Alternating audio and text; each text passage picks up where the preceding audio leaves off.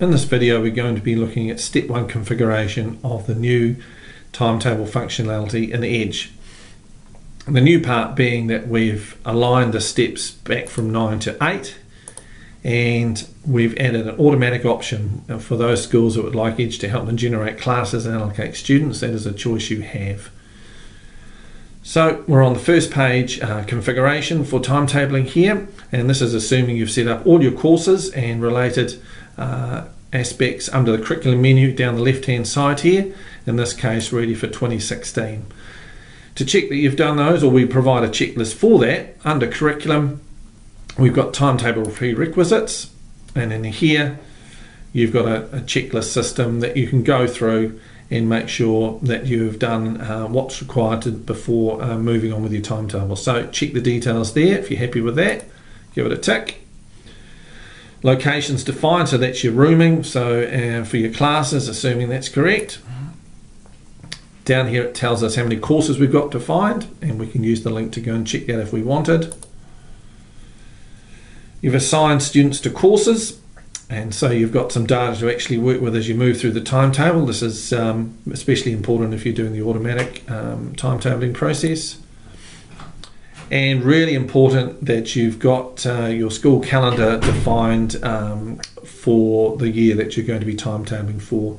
And to check this one, so we can go use the technique we highly recommend right through using Edge, is right click on a link, open link in the new tab, and then we can go to that tab there and we can use the year selector up the top right. So we're currently on 2015, we can move through to 2016.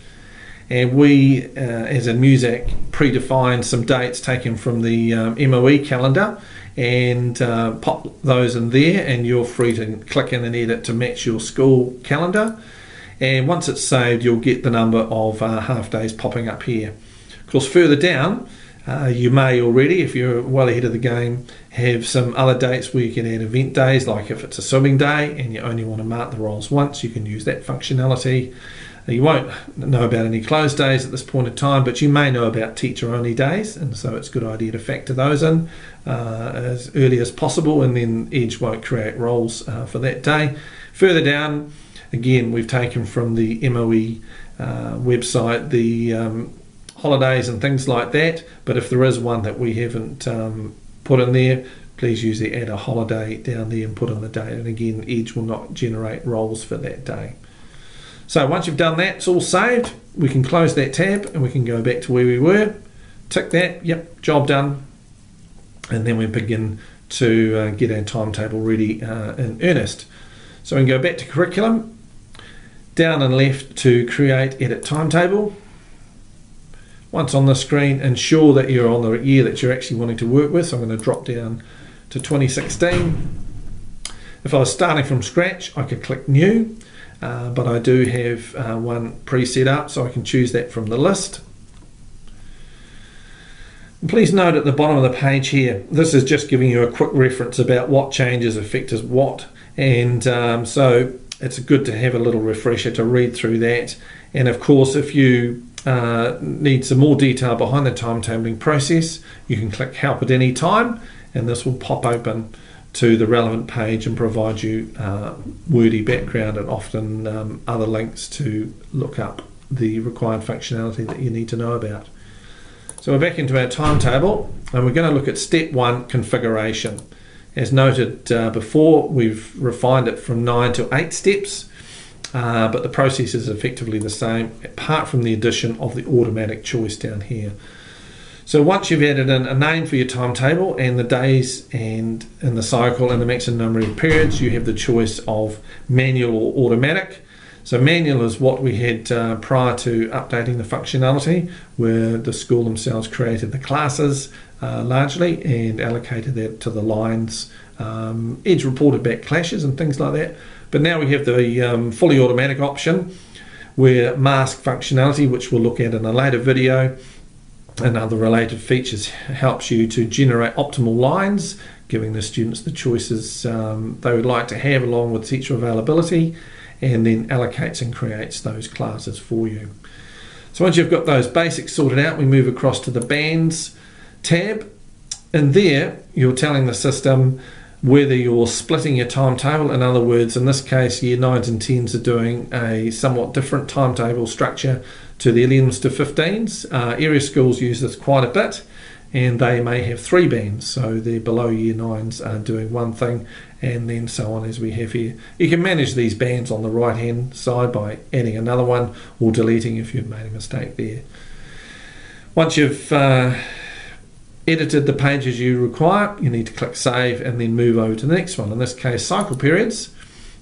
Again, this is band related, so we get the drop down to deal with the juniors and the seniors in here. So looking at the juniors, it defaults to having all the ticks in, which means that every period is a teaching period, if you like. You could think of it like that. But if you had one of these slots that was going to be assembly or something like that on a regular basis, you could then untick that, and it knows that that is basically a non-teaching period in your cycle. And you can do the same if we go to the senior cycle. As you see here, it noted that I made a change on the page, so it's given me this pop-up to say, are you sure you want to navigate away? And I'm not going to save the untick, if you like, so I'm going to go yes, because I didn't want to save it. And looking at the junior school there, on that, we looked at the junior school, now we've got the senior school here. We've already got one unticked, so that could be designating there was an assembly last period, or perhaps they're finishing a little bit early that day, and that would be reflected when we generated the period times. But this is telling the system what is happening in reality. So again, once done, click save. We're going to move over to period times now, where you in detail tell the system how each of the bands, periods and other breaks, etc. are working. And this is a drag and drop screen. And so you've got to tell the system exactly how things are going to be shown.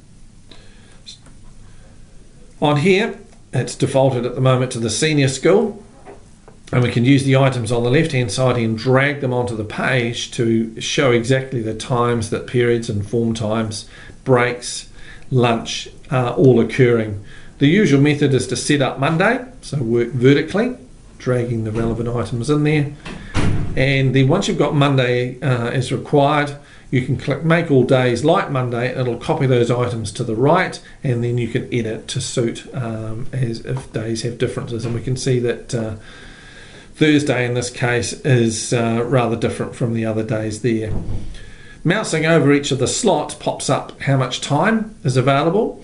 And to edit each of these blocks, if we mouse carefully over the bottom and top, we can then drag these periods to resize them.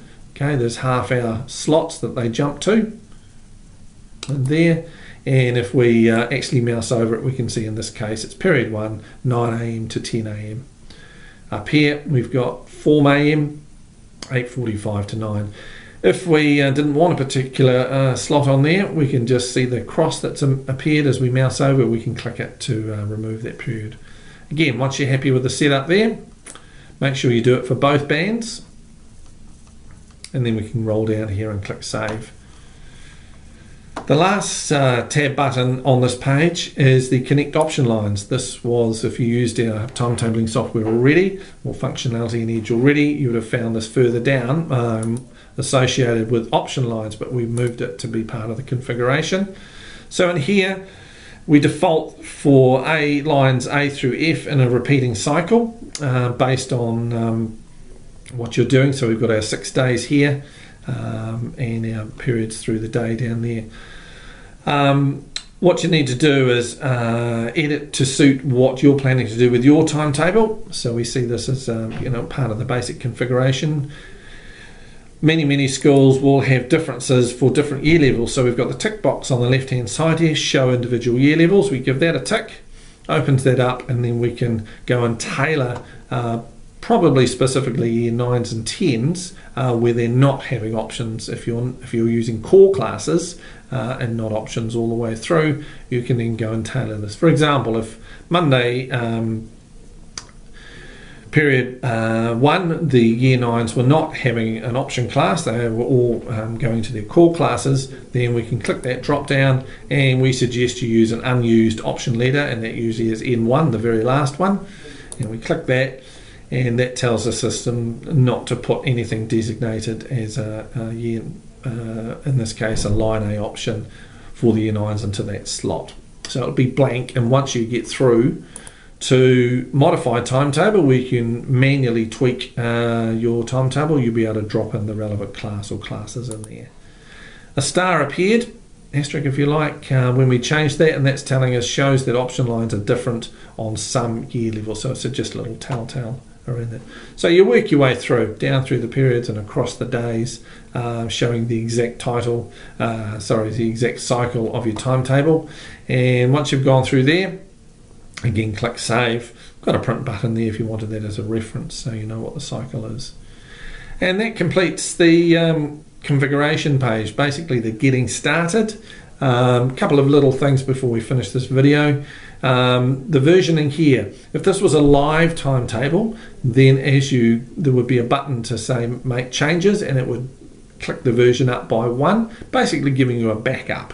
So you're not editing the live timetable. If it was already in action through your school, you'd be working on effectively a new copy of it. But you also do have copies. So if you create your timetable, basically probably right through to the end, and then you've got variations that occur at different blocks of time through the year, the cycles for juniors, you can then use the copy button to give a mirror image of that timetable, give it a slightly different name, so it could be 2016 2-month timetable rotation 2 perhaps, and then you can edit that. And in the very last step, once you've got it edited, probably in step 7, but maybe elsewhere, you would then activate that for a different set of dates. So effectively the timetable ticks over automatically from that point.